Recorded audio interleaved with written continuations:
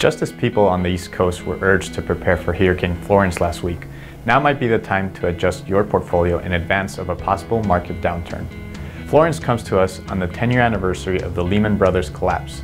In both cases, residents and investors had no control over these catastrophes. The only thing you can do in either scenario is manage your risk.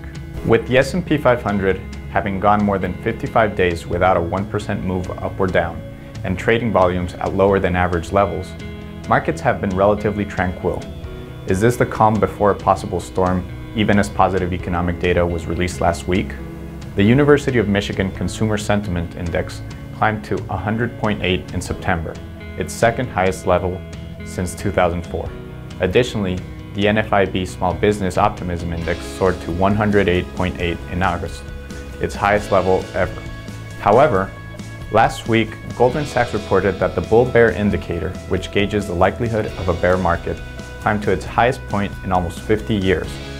Goldman analysts point out that the indicator might signal that a period of low returns could be expected, rather than a full-on bear market being around the corner. One of the ways investors could prepare their portfolios is with gold, which historically has performed very well in September as we approach Diwali and the Indian wedding season.